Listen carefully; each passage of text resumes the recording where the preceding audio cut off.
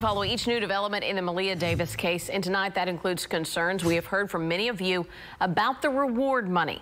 Our Brittany Jeffers is live tonight with that part of the story. A lot of people curious about this, Brittany.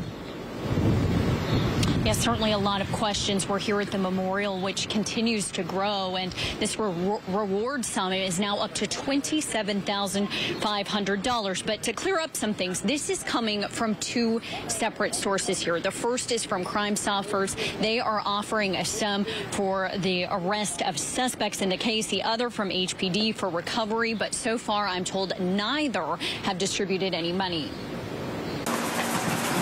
Patrice Hayward left a sprinkle of glitter and a teddy bear at a memorial for a little girl she never knew. I just wanted her found alive. That's what I was praying for.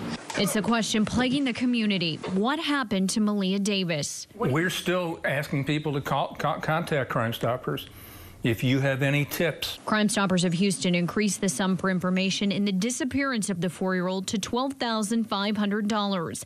Andy Kahn says none of the money has been distributed at this point for a very specific reason. Right now, no one has been charged in her murder/disappearance. So we don't know how many people were actually involved. Meanwhile, HPD is offering a separate $15,000 sum, but they tell Channel 2 they haven't determined anyone eligible to receive it. Last week, community activist Quanell X received information that Maleah's body was in Arkansas, but says he doesn't want a reward from police. I'm not interested in HPD's money.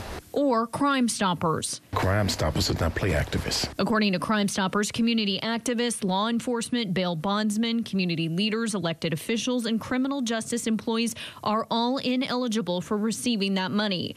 Patrice says she just hopes that someone will make a call. She's a baby. She's a baby. She didn't deserve that. So again, if you have any information in this case that might lead to an arrest or charging of a suspect, you're asked to call Crime Stoppers. Again, you can remain anonymous.